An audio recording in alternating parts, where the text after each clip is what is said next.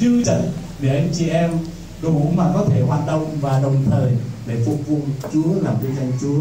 Năm mới xin chúc mừng tất cả mọi người, chúc sức khỏe, chúc bình an, chúc tràn đầy ơn lành của Chúa, và xin Chúa luôn ở với quý cha, quý hội đồng mục giáo xứ, quý sơ và tất cả anh chị em, để chúng ta luôn chung tay và chúng ta xây dựng giáo xứ này nó càng ngày càng đạo đức thánh thiện hơn. Còn những cái khác thì được Chúa ăn cho, như là Chúa nói tiên vàng hãy tìm kiếm nước tiên Chúa, còn những thứ kia Ngài sẽ ban cho. Chúng ta cứ nhớ cái lời đó, nhưng mà có thì hãy đưa thêm thì cũng vui.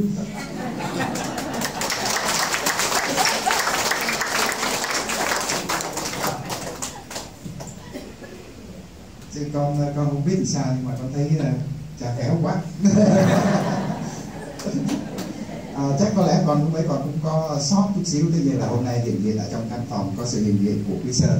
Dạ, thì nhân đây thì con cũng xin đại diện cho hội đồng vụ giáo xứ kính chúc quý sơ, quý nhà dòng một năm mới Chúa ban tràn đầy ơn ấm, được thăng tiến trong đời sống ơn gọi tu sĩ, và chúng con rất là mong muốn là sự cộng tác, sự gắn bó của quý sơ với giáo xứ thêm mỗi ngày thêm chặt hơn, thêm bền hơn, vững hơn.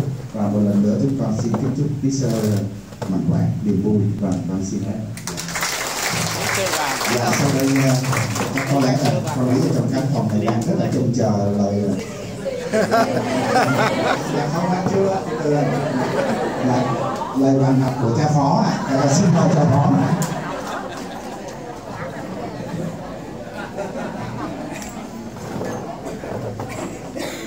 Cũng như chia sẻ quý vị là một vụ cũng như là cha Minh chú xíu. Lễ giờ con hơi lo lắng một chút, là bởi vì mang tiền lì xì xuống thì đông quá, không biết là có đủ hay không, cho nên lời Chúa nói con vẫn lo lắng, chắc có lẽ chưa hết được.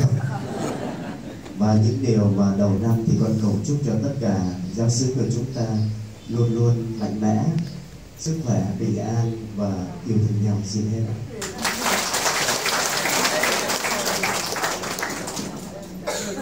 Con không biết thì đến đoạn này đến đoạn gì nữa cha.